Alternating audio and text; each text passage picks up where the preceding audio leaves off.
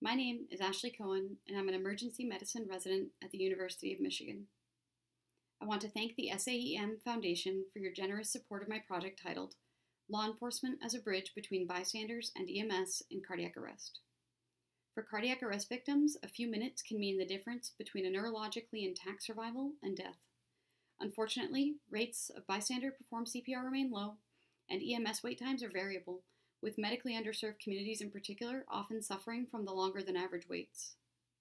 This project will evaluate an existing out-of-hospital cardiac arrest response network and the feasibility of more actively engaging law enforcement as a group of first responders who might be able to help bridge the gap between a 911 call and when EMS arrives.